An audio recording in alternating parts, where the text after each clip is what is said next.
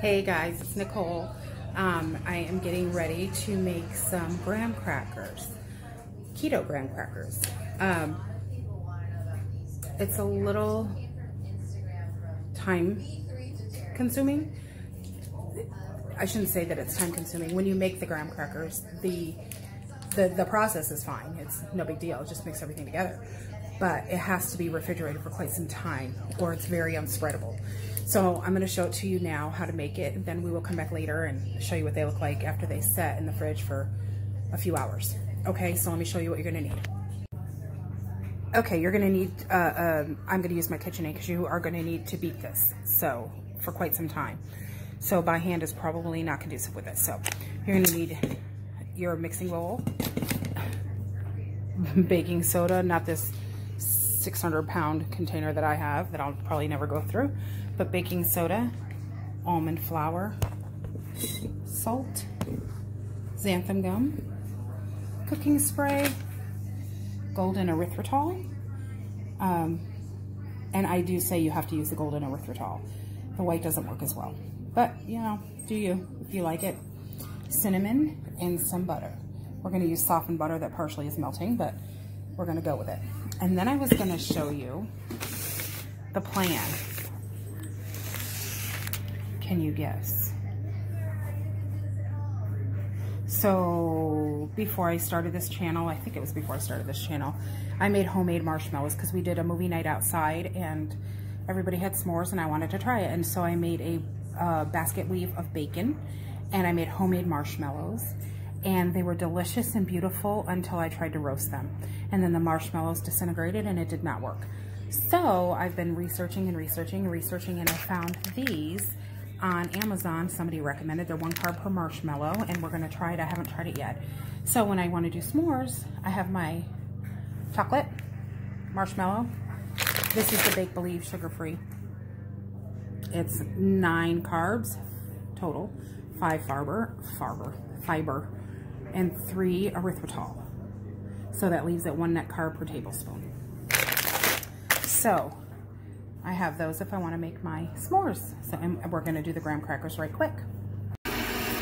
So as you can see, I'm creaming my butter. It's really soft. I'm in Texas and so it's hot here, so it's starting to melt. So you are really, I know I said don't do it by hand because you want to incorporate a lot of air in this. So you're going to beat this butter. You're going to beat the crap out of it. So I would say probably medium speed for a good 2 to 3 minutes. So I'm going to go do that and I'll be right back. Okay, so while our butter creams, let's get our dry ingredients ready. We're going to need 2 cups of almond flour. So let's get that in here.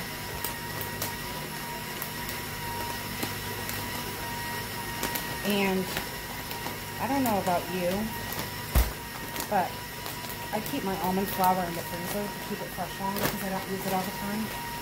And it clumps, so you have to kind of break it up. See? It just freezes or something. Okay. Because it's in the freezer. Okay, so we've got our 2 cups of almond flour. And then next thing we're going to do is add a pinch of salt, about 1/4 teaspoon. And I'm using the Himalayan pink salt. 1/2 teaspoon of our xanthan gum. And that again is it's going to kind of thicken things up a little bit. And then we're going to use 1/2 teaspoon of baking soda out of our gigantic container.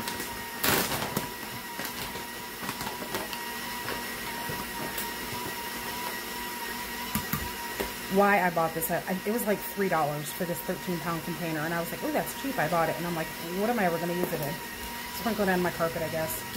Okay, so we have our almond flour, the xanthan gum, the salt, the baking soda, a teaspoon of cinnamon. Okay, we're already doing our butter, and then we're going to do our golden erythritol. Okay, so this you're going to need 6 tablespoons.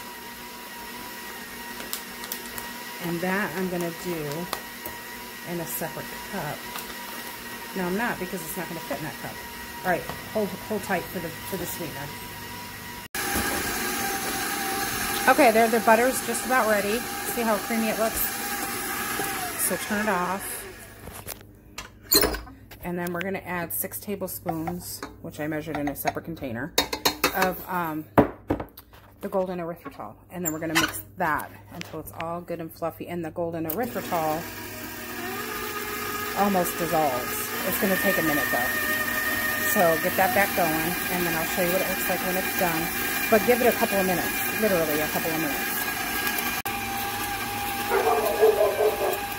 There you go. See, there's the golden erythritol just about ready. My dog's barking because my son's outside mowing the lawn, and she wants to go out. Okay, I think we're good. So one thing I didn't tell you that I should have is widow, shush. We need to add 1 egg. So I'm going to go crack that. I didn't put that in the list of ingredients, so I'm cracking that with one hand while I talk to y'all. And we're going to add that in. Just 1 egg. Now with this, you're going to barely mix it and it's going to look wonky.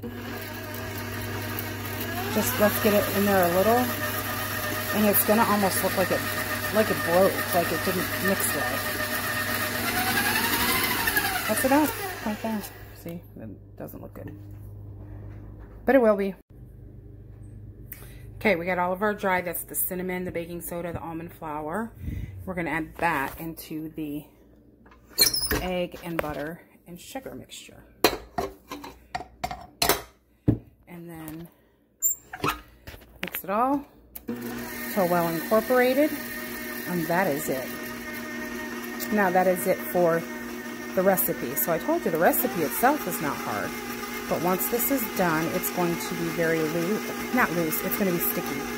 And sticky and crumbly at the same time, if that makes any sense. And there it goes. So then we're going to wrap it in saran wrap after this and let it get really, really, really firm and cold. From the butter and everything in it will get cold, and then it'll be easier to work with. And then we'll roll it out in between parchment paper.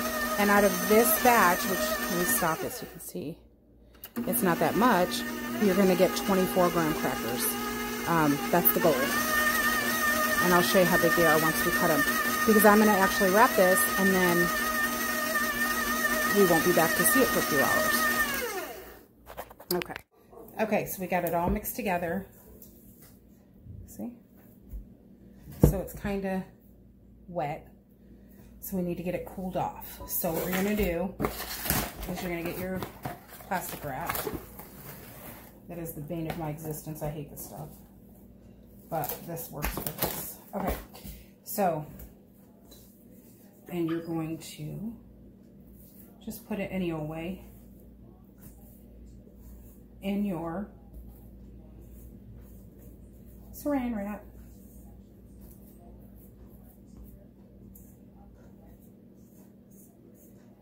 Okay. And then we're going to just wrap it up into a nice little ball.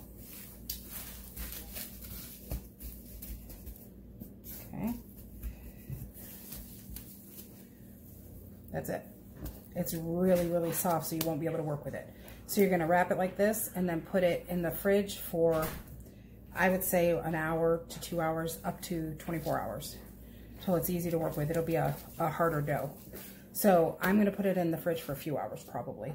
I probably will make the rest of it. I will make the graham crackers tonight, I think, but I'm going to refrigerate it for a few hours. It's only 3:30 here, so I'm going to try that. And then we'll work with it, and I'll show you once it's cold.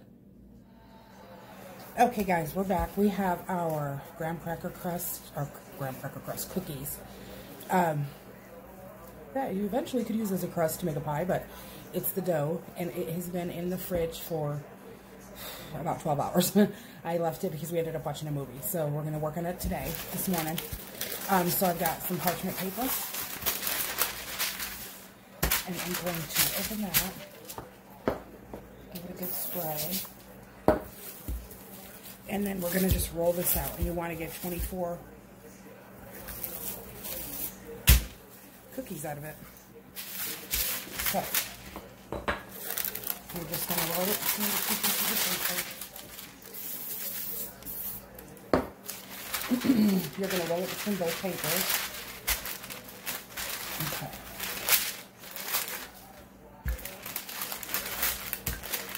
Flatten it some. There we go. Now I can use my fingers. Once you warm it up a little bit, it will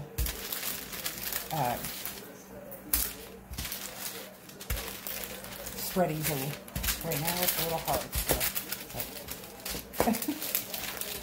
Okay, oh there it goes. Okay. So, you're just going to roll this out, and you want it to be about as big as this square of parchment. Just my parchment comes pre-cut, so it's already a certain size. Shouldn't stick. So you're just going to roll, roll, roll. And again, it's going to take a little bit of time. Not long, but, you know, a little bit. So we're going to roll this up, get it to the size of this, and then I'll be back to show you what it looks like. Okay, there you go. It took me probably 3 minutes or so to roll it out. I missed a little bit of edges, but it was getting too thin, so you could just push it back in. And it's starting to get warmed up, so we had to move a little quick, but it's starting to get warmed up, so it's starting to stick. So now you're going to take this, it's on the parchment already, cut it in half, and then out of each half, you're going to try to get 12 cookies. So I'm going to cut it in half again on each side, and then total 24 cookies. So you just keep cutting until you have your 24 cookies. So now cut it in half this way, and then that way, and then that way. And you go one more time. 1, 2, 3, 4, 5, 6, 7, 8, 9. There we go. I'm actually getting 28. So mine are going to be a little smaller, but they weren't even if I didn't go one more. So there's 28 cookies. About 3 by 3 inches. So I'm not going to move them from here. I'm just going to put them on my pan and bake them on this, because if you try to move them, they're going to fall apart. So I'm going to just grab my pan, transfer the Silpat like this over. Let me show you.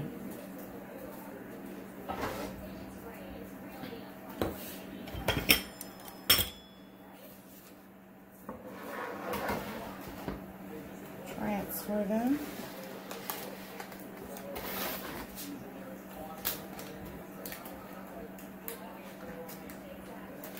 There we go. Onto my pan.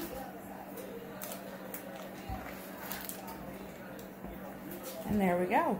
And I'm going to stick it in the oven for about 10 to 15 minutes. And you make sure they don't burn, because they burn very easily. So 10 to 15 minutes, and then I'll show you what they're like when they're done.